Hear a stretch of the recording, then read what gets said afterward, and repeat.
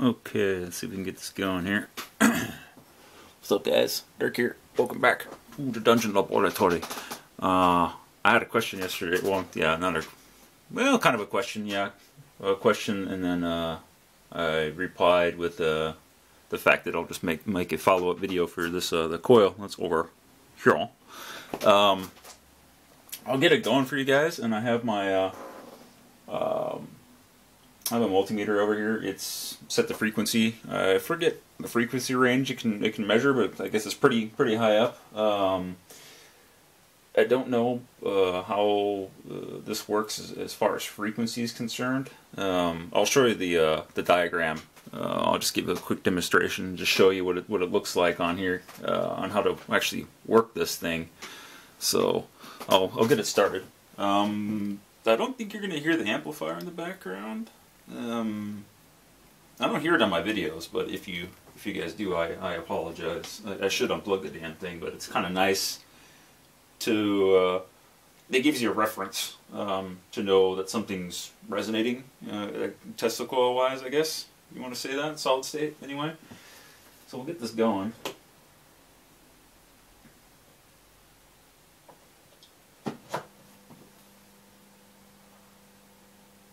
And it's measuring right now. There's no output, but it's measuring 6 megahertz right now. But I don't think it's going to give any. It doesn't give any output.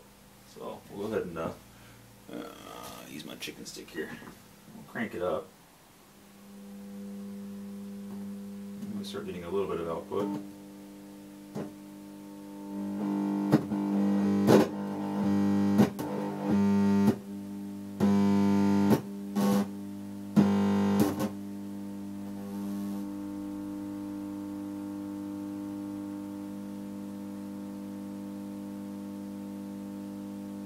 Really random.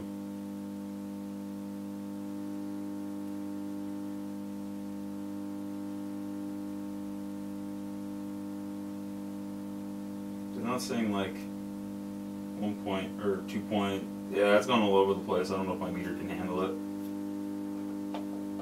There we go. I put it far enough away and it's 11 point. Wow, it's going all over the place. I don't think the meter can handle it.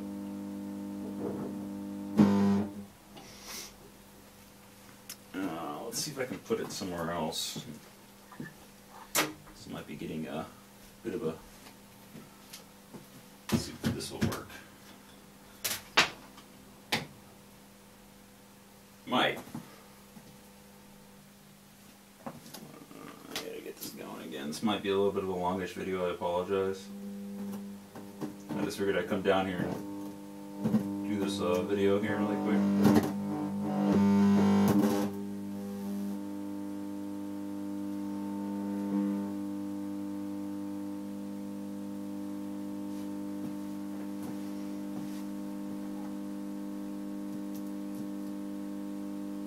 Yeah, 11.6 megahertz.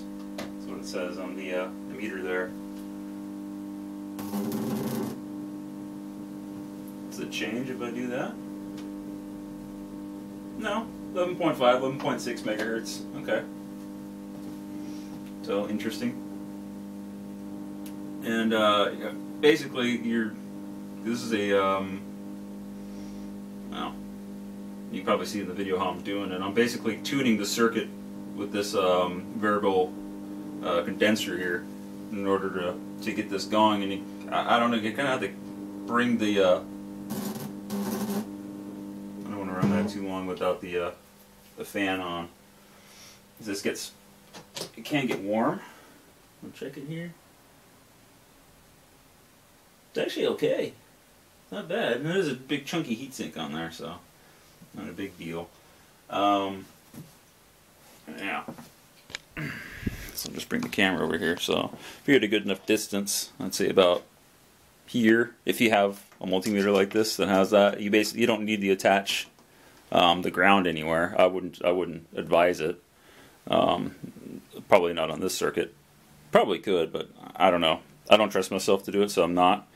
But about that distance away from the coil. I'd say it's about a couple feet, I would say. and it'll measure around here. And yeah, and on that scale, yeah, it was 11 point between 5 and 6 megahertz.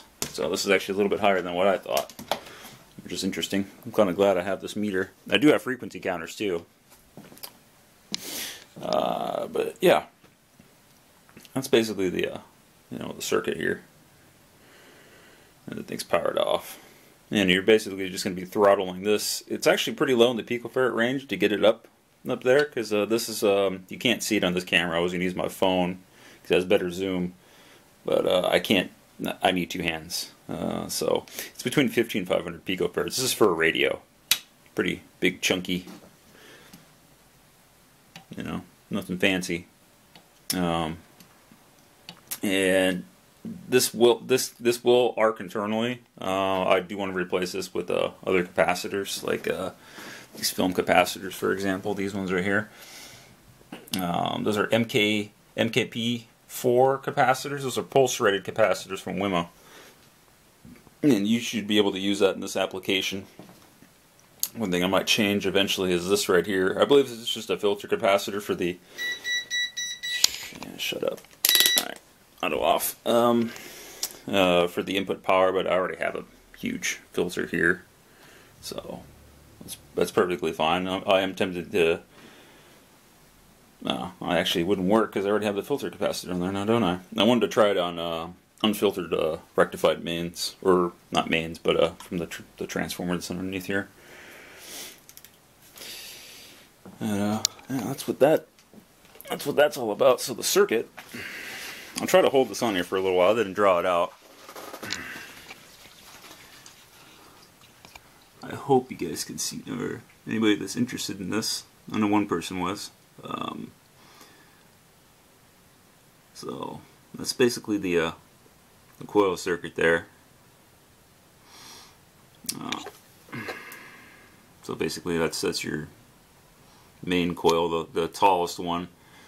I'll have to go back and show you guys. So get your main coil here with the most windings, 130 turns. All the coils are 0.5 millimeter wire. I don't know what that is in American wire gauge or standard wire gauge. Sorry. I would assume you could probably do this with other types of magnet wire, as long as all the coils are of the same diameter, the gauge of the wire, that is 2.5 centimeters, 2.5 centimeters, and 2 centimeters. So you have 3 coils here. That's your variable capacitor, 1K resistor. This is going across the MOSFET here. There's an IRFP 460. I'm using a 250. And between 80 and 30 volts. But I've given this more voltage before, so it's not a big deal. Yeah, one Zener diode here. I also have a back-to-back Zener diode on the MOSFET, and then there's a potentiometer right there, a 10K pot right there. So basically, yeah, it's really hard to see on here. I probably should do this with my damn phone. But basically the 3 coils are here. Here's this is your first coil. That's your second coil, and that's obviously your third coil. You kind of have to play around with this. So basically, this capacitor, this coil, and these capacitors here that are going onto the MOSFET, I believe across gate and source. So these 3 items, components, what the hell was that? Oops. Where did that come from? ICs are flying. Yeah, so this coil, this capacitor, and these capacitors are basically forming your resonance circuit to get this going. And you're basically using this is to tune it. And I'm pretty sure I figured out where it's going to be. It's going to be in the low picofarad range. I'm going to try to replace this with normal capacitors. Yeah. That's basically it, though. You can go higher up in the voltage. I was doing 24 volts, 48 volts. You should be able to go up a bit higher. The potentiometer here is to vary the gate voltage, basically. So this is backwards. So if I get another example, so it's kind of like, you know, going that, it's facing that way. Just trying to think here. I don't want to move this move this at all because it's at a good position. You basically want to get this, or turn this potentiometer going clockwise, because in this case it'd be counterclockwise. Yeah, so clockwise, and you'll hear it. Well, if you have an amplifier like me, you'll hear it. But on your power supply, it'll start the amp, or the current will go up, and as soon as you see that go up, along with the voltage, this meter isn't hooked in, but if you see both these meters go up, you know you don't need to go any further on here, because the more that you give here, you're going to hit the breakdown voltage of the gate of the MOSFET and kill it. So yeah, I hope I clarified all that. I didn't sleep very well last night, so I kind of want to just come down here and mess around with some stuff, maybe make a couple videos. Yeah, hope that was useful to anybody.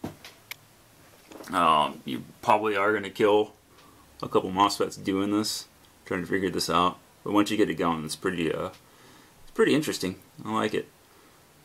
There's the diagram one more time. Probably pause it if you want to. I can't share this anymore because the website that this came from does not exist.